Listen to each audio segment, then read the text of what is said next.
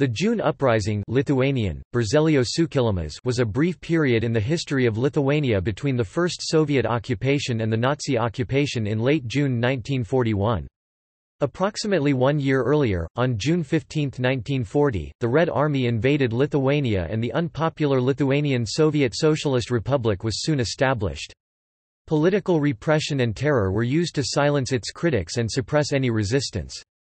When Nazi Germany attacked the Soviet Union on June 22, 1941, a diverse segment of the Lithuanian population rose up against the Soviet regime, declared renewed independence, and formed the short-lived provisional government. Two large Lithuanian cities, Kaunas and Vilnius, fell into the hands of the rebels before the arrival of the Wehrmacht. Within a week, the German army took control of the whole of Lithuania. The Lithuanians greeted the Germans as liberators from the repressive Soviet rule and hoped that the Germans would re-establish their independence or at least allow some degree of autonomy similar to the Slovak Republic.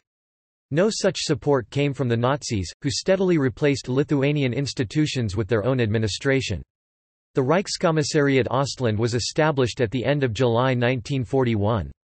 Deprived of any real power, the provisional government disbanded itself on August 5.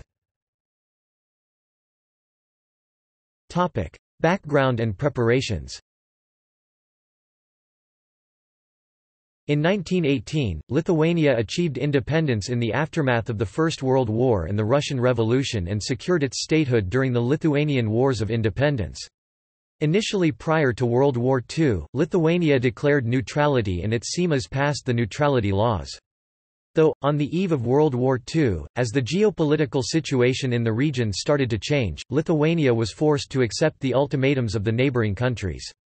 On 17 March 1938, Poland delivered an ultimatum calling for diplomatic relations. Although practically it meant Poland's refusal of Vilnius, Lithuania had also sought to restore relations with its neighbor, and accepted the ultimatum. On 20 March 1939, Lithuania was handed an ultimatum by Nazi Germany. A request was made to transfer the Klaipėda region to Nazi Germany. 2 days later, without seeing the way out, the Lithuanian government signed the agreement. Just after the beginning of the World War II, on September 2, 1939, Lithuanian consulate was opened in Vilnius. The consulate was the first in the world to grant visas for life for the Jews and also saved many Polish war refugees. By doing so, Lithuania continued to actively protect its Jewish citizens from the Holocaust. Back in 1934 it sent an official note to Nazi Germany warning not to take action against the Jews who resided in the country that were citizens of Lithuania. Another large neighbor—the Soviet Union also began preparing for the occupation of the Lithuania's territory.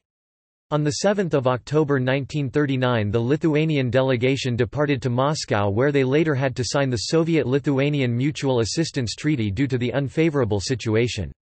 The treaty resulted in 5 Soviet military bases with 20,000 troops established across Lithuania in exchange for the Lithuania's historical capital Vilnius. According to the Lithuanian Minister of National Defense Kazys Masteikis, Lithuanian Minister of Foreign Affairs Juozas Urbšys initially told that Lithuanians refuses Vilnius region as well as the Russian garrisons, however then nervous Joseph Stalin replied that, "No matter if you take Vilnius or not, the Russian garrisons will enter Lithuania anyway." He also informed Juozas Urbšys about the Soviet-German secret protocols and showed maps of the spheres of influence. 2 of the military bases with thousands of Soviet soldiers were established close to Kaunas in Prenai and Gaižiūnai. Despite regaining the beloved historical capital, the presidency and the government remained in Kaunas. The next step made by the USSR was accusations of the abduction of the Red Army soldiers in Lithuania. Although the Lithuanian government denied such allegations, the tensions became heightened on both sides. On 14 June 1940, the USSR issued an ultimatum to Lithuania, demanding to replace the government and allow Red Army's units to enter the territory of Lithuania without any prior agreements, which would mean the occupation of the country. On 14 June 1940 just before midnight, the last meeting of the Lithuanian government was held in the Presidential Palace, in Kaunas. During it, the Soviets' ultimatum was debated. President Antanas Smetona categorically declined to accept most of the ultimatum demands, argued for military resistance and was supported by Kazis Mistakis, Konstantinas Sakinas, Kazimieras Džokantas. However, the commander of the armed forces Vinkas Vitkauskas, Divisional General Stasys Rastikas, Kazis Bizauskas, Antanas Merkys and most of the Lithuanian government members decided that it would be impossible, especially due to the previously stationed Soviet soldiers, and accepted the ultimatum. On that night, the Soviet forces executed Lithuanian border guard Aleksandras Barauskas near the Byelorussian SSR border. In the morning, the Lithuanian government resigned while the president left the country to avoid the fate of the Soviets' puppet and hoping to form the government in exile. Soon the Red Army flooded Lithuania through the Belarus-Lithuania border with more than 200,000 soldiers and took control of the most important cities, including Kaunas where the heads of state resided. The Lithuanian armed forces were ordered not to resist and the Lithuanian Air Force remained on the ground. At the time, the Lithuanian armed forces had 26,084 soldiers, of which 1,728 officers and 2,031 civil servants. While the Lithuanian Riflemen's Union, subordinate to the army commander, had over 62,000 members, of which about 70% were farmers and agricultural workers. After the occupation, the Soviets had immediately taken brutal actions against the high-ranking officials of the state. Both targets of the ultimatum, the Minister of the Interior Kazys Skukas and the Director of the State Security Department of Lithuania Augustinas Povilaitis, were transported to Moscow and later executed.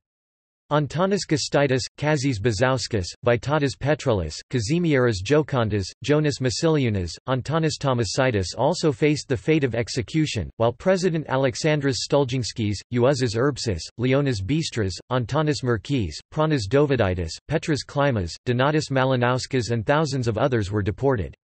Stasys Rastikas, persuaded by his wife, secretly crossed the German border.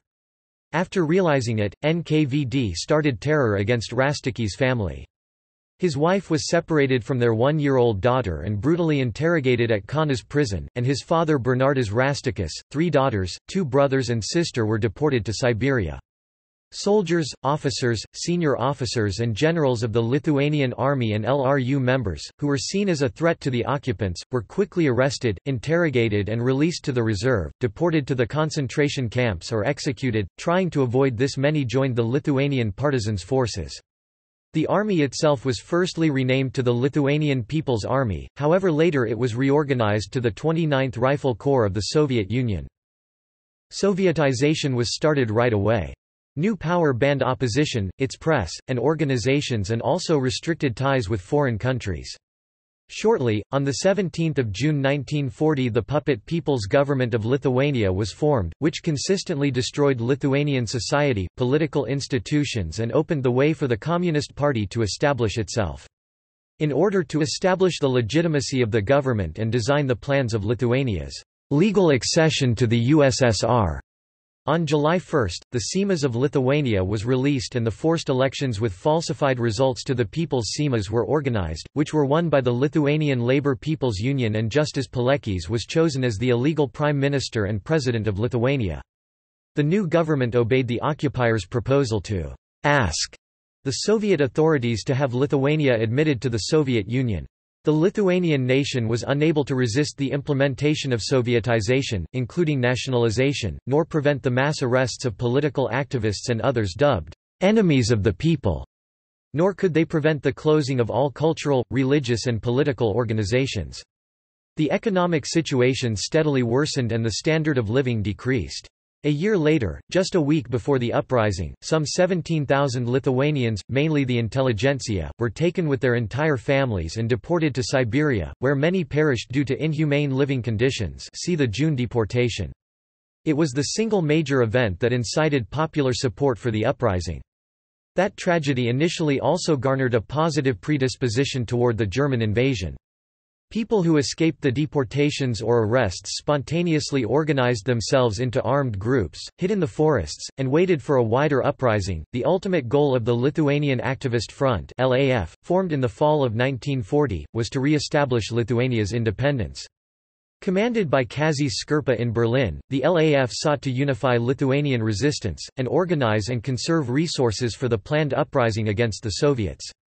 It acted as an umbrella organization and many groups used the name of LAF even though they were not connected with the LAF in Berlin.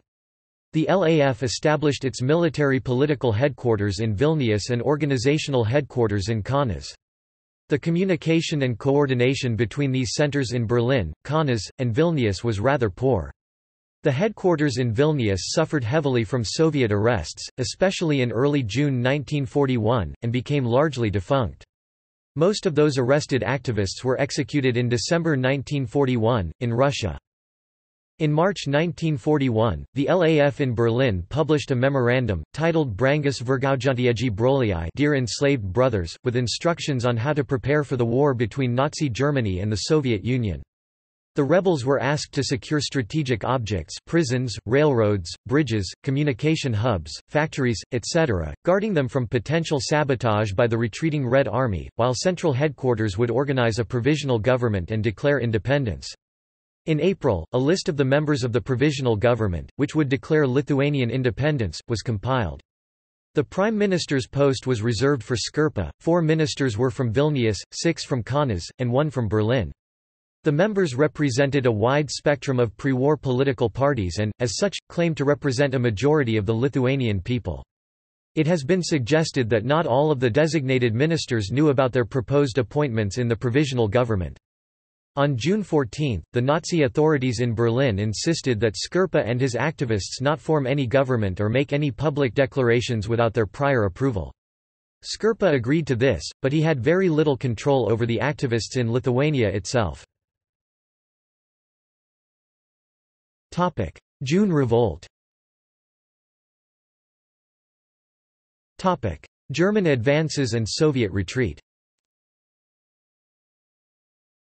At 3:15 am on June 22, the territory of the Lithuanian SSR was invaded by 2 advancing German army groups, Army Group North, which took over western and northern Lithuania, and Army Group Center, which took over most of the Vilnius region.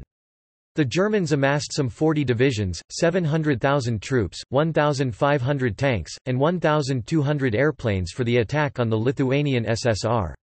The Soviets had about 25 divisions, 400,000 troops, 1,500 tanks, and 1,344 airplanes in the Baltic Military District. 7 rifle and 6 motorized divisions from the 8th and 11th Armies were located within the Lithuanian territory. The first attacks were carried out by Luftwaffe against airports, airfields, and Lithuanian cities Kėdainiai, Raseiniai, Karmelava, Panevėžys, Jurbarkas, Ukmergė, Šiauliai, and others. These attacks claimed the lives of some 4,000 civilians. Most of the Soviet aircraft were destroyed on the ground. 322 airplanes were lost in air versus 1,489 destroyed on ground. The Germans rapidly advanced forward, encountering only sporadic resistance from the Soviets near Kaltiniai, Raseiniai, Šiauliai, and assistance from the Lithuanians. In the Battle of Raseiniai, the Soviets attempted to mount a counterattack, reinforced by tanks, but suffered heavy losses. Within a week, the Germans sustained 3,362 casualties, but controlled the entirety of Lithuania. Soviet losses were heavy and not known precisely, the estimates put them at 12 to 15 divisions. The Red Army also lost numerous aircraft, tanks, artillery, and other equipment. Despite the generally friendly Lithuanian attitude, the Germans carried out several punitive executions. For example, 42 civilians from Ablinga village were murdered in response to German deaths. After 2 German guards in Alytus were shot by unknown perpetrators, the Nazis shot 42 Lithuanian rebels. The terror in Alytus continued to the next day. The Germans selected men, aged 15 to 50, and executed them in groups of 20 to 25. More atrocities were carried out by the retreating Red Army. About 4,000 political and criminal prisoners, arrested during the first Soviet occupation, were to be transported to Russia. NKVD organized prisoner massacres in Rainiai, Pravieniškės, Panevėžys. A total of 40 locations of mass killings have been identified in Lithuania. Many others were killed en route to Soviet prisons. The largest such massacre took place near Chervyen in present-day Belarus. A list of NKVD victims in Lithuania, compiled during the Nazi occupation, includes 769 people that did not participate in the uprising. Lithuanian Revolt. In Kaunas. After the occupation, the Lithuanian diplomatic service did not recognize the new occupants' authority and started the Diplomatic Liberation Campaign of Lithuania. In 1941, Kazys Škirpa, Leonas Prapuolenis, Juozas Ambrazevičius and their supporters, including the former commander of the Lithuanian army General Stasys Rastikas, whose wife was separated from their one-year-old daughter and brutally interrogated by the Soviets at Kaunas prison, and his father Bernardas Rastikas, 3 daughters, 2 brothers and sister were deported to Siberia, began organizing an uprising. The uprising began in early morning of June 22, 1941, the first day of the war. The main forces of the LAF were concentrated in Kaunas. At 10 a.m. LAF held a meeting in Zalakalnis, dividing the responsibilities. It was decided that the main goal is not to fight with the Russians, but to secure the city from inside, secure organizations, institutions, enterprises, and declare independence. By the evening of June 22, the Lithuanians controlled the presidential palace, post office, telephone and telegraph, radio station and radiophone. Control of the telephone allowed Lithuanians to disconnect all known communist numbers and talk to each other without passwords or codes. The radio station was sabotaged by the Russians, therefore repair works were carried out during the night from June 22 to 23. Spare parts were delivered by medical students, driving an ambulance. Despite fears of inadequate Lithuanian forces guarding the radio, in the morning of June 23, Leonas Prapuolenis read the Declaration of Lithuanian Independence and the list of members of the provisional government. The broadcast was repeated several times in Lithuanian, German, and French. At 9:28 am Tautiška giesmė, the national anthem of Lithuania, was played on the radio in Kaunas. Many people listened to the Lithuanian national anthem then with tears in their eyes. Multiple Red Army divisions stationed in the Lithuania's territory, including the brutal 1st Motor Rifle Division NKVD responsible for the June deportation, and the marionette Lithuanian SSR regime commanders were forced to flee into the Latvian SSR through the Daugava River. Commander of the Red Army's 188th Rifle Division Colonel Peter Ivanov reported to the 11th Army Staff that during the retreat of his division through Kaunas, local counter-revolutionaries from the shelters purposefully and severely fired to the Red Army, the flocks suffered heavy losses of soldiers and military equipment. In the morning of June 23, 1941, the rebels raided a Soviet armory in Sanchie, Panemun, and Vilahampole. Now armed, Lithuanians spread throughout the city. The Vilahampole bridge across the Neris River received special attention from the rebels as they expected the Germans to enter the city using this bridge. When the Lithuanians got to the bridge, it was already wired with explosives. 40 Soviet troops and 3 armored vehicles protected the bridge and waited for the right moment to detonate. When the Soviets retreated a bit after facing Lithuanian fire, Juozas Savulonis ran to the middle of the bridge, cut the wires, and thus saved it from destruction. On his way back, Savulonis was shot and killed by Soviet fire, becoming one of the first victims of the uprising. The bridges across the Neman River were prematurely destroyed by the retreating Soviets. This forced units of the Red Army in Suvalkija to bypass Kaunas and possibly saved the rebels in the city. The Metallas factory became the headquarters of the Sanchie rebels, who attempted to stop Russian soldiers from crossing the Neman River by boats or building a pontoon bridge. During these fights about 100 rebels were killed, 100 Soviet troops including several officers were taken prisoner, and a large booty of equipment including 3 tanks but no one knew how to operate them was captured. Other groups secured police stations, shops, warehouses, attempted to re-establish general order in the city. The rebels hastily organized their own police and freed some 2,000 political prisoners. They also organized publication of daily I Lave towards freedom. On June 24, 1941, tank units of the Red Army in Jonava were ordered to retake Kaunas. The rebels radioed the Germans for assistance. The units were bombed by Luftwaffe and did not reach the city. It was the first coordinated Lithuanian-German action. The 1st German scouts, Lieutenant Floret and 4 privates, entered Kaunas on June 24 and found it in friendly hands. A day later the main forces marched into the city without obstruction and almost in a parade fashion. On June 26, German military command ordered to disband and disarm the rebel groups. 2 days later Lithuanian guards and patrols were also relieved of their duties. According to self-registration in July, there were about 6,000 rebels, spontaneously organized into 26 groups in Kaunas. The largest groups numbered 200 to 250 men. Total Lithuanian casualties in Kaunas are estimated at 200 dead and 150 wounded. In Vilnius. In Vilnius, LAF had been dismantled by Soviet arrests just before the war, and Lithuanians formed only a small minority of the city's population. Therefore, the uprising was smaller in scale and started on June 23. The rebels took over the post office, radio station, and other institutions, and hoisted the Lithuanian flag over the Gediminas Tower. It was relatively easy to take control of Vilnius as most units of the Red Army were located outside the city and retreated rather quickly. The first German units entered the city on June 24. The 7th Panzer Division, commanded by Hans Freiherr von Funk, expected that the Red Army would resist in Vilnius and made plans to bombard the city. There were about 7,000 to 8,000 of ethnic Lithuanians in the 29th Rifle Corps, formed after the dissolution of the Lithuanian Army in 1940. Majority of them deserted and started gathering in Vilnius from June 24. The 184th Rifle Division, dislocated near Varina, was one of the first to face the advancing Germans.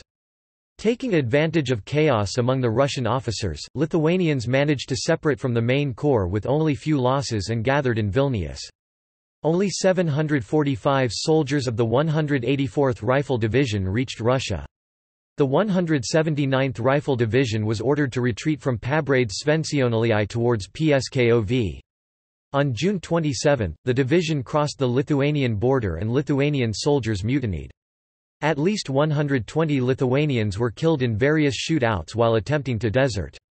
About 1,500 to 2,000 soldiers out of 6,000 of the 179th Rifle Division reached Neville. Lithuanians hoped that these deserters would form the core of the new Lithuanian army, however, the troops were organized into police battalions and employed by the Germans for their needs, including perpetration of the Holocaust. Elsewhere and summary. The uprising spread to other cities, towns, and villages. Level of the rebel activities varied greatly across Lithuania, and the uprising was less organized, more spontaneous and chaotic. Men joined the uprising even though they never heard of the LAF or organized resistance in Kaunas.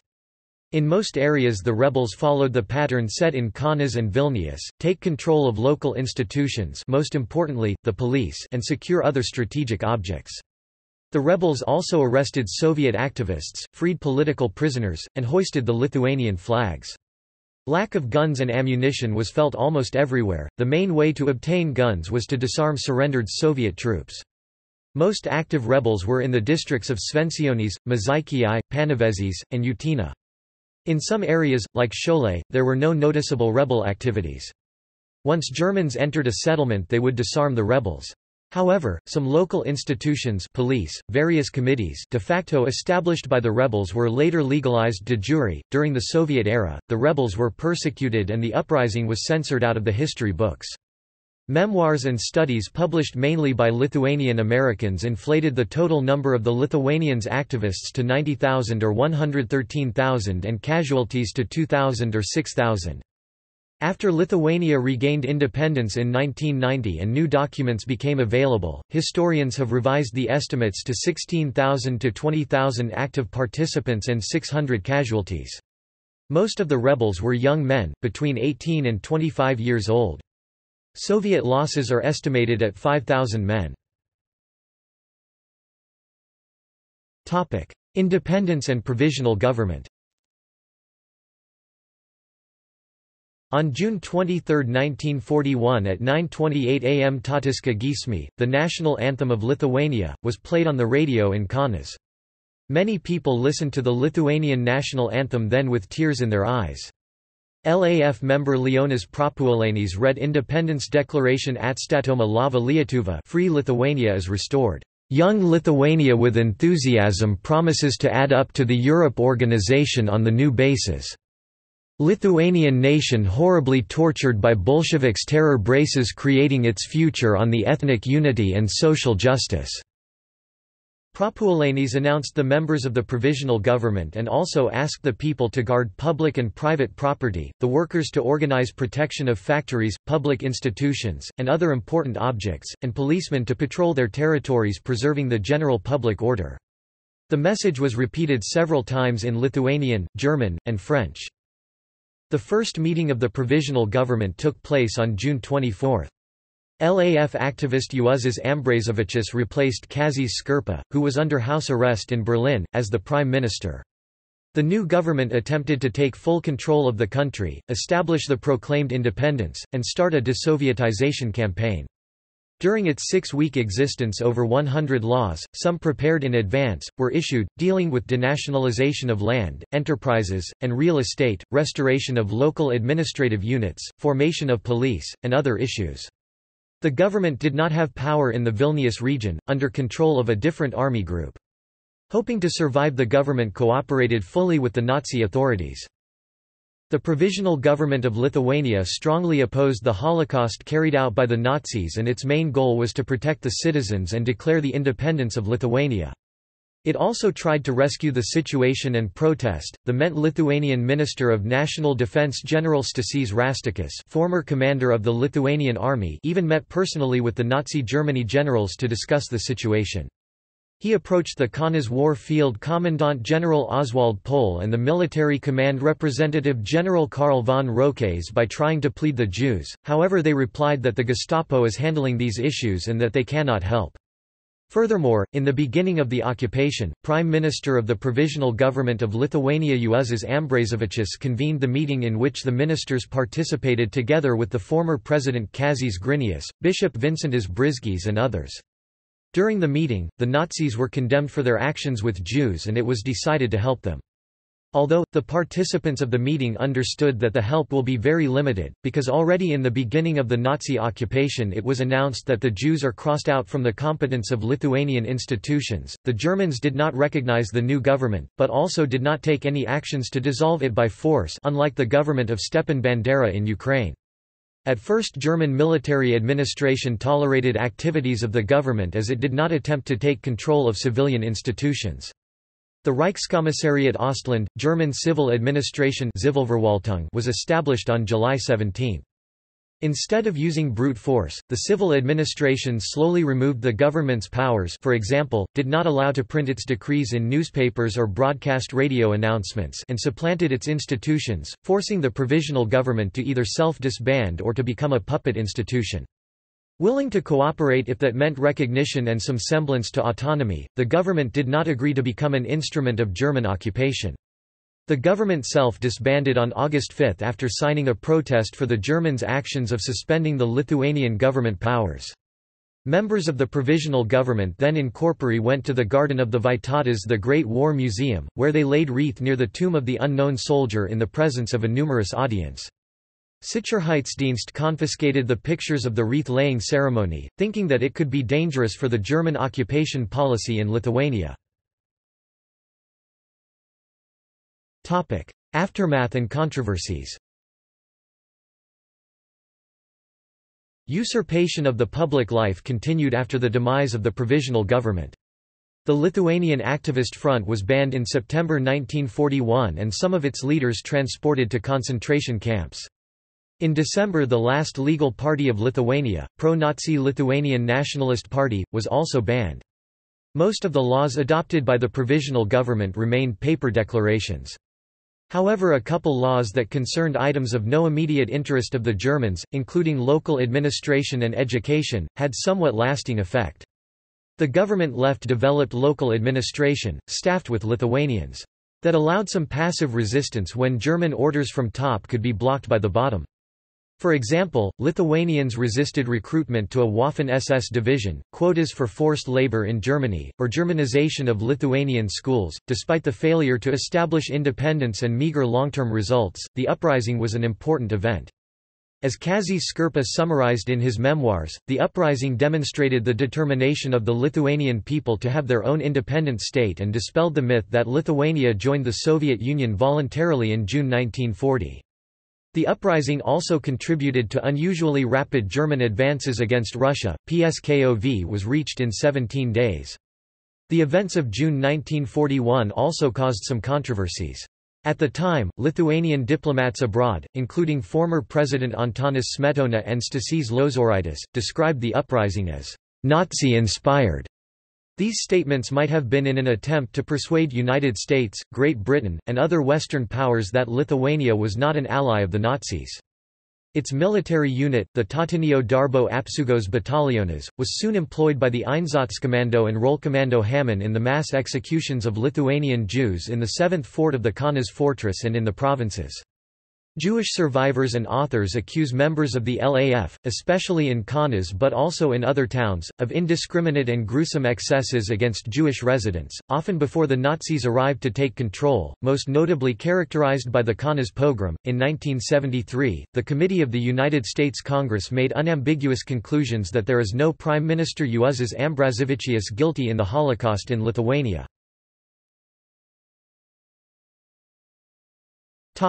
References. Notes. References.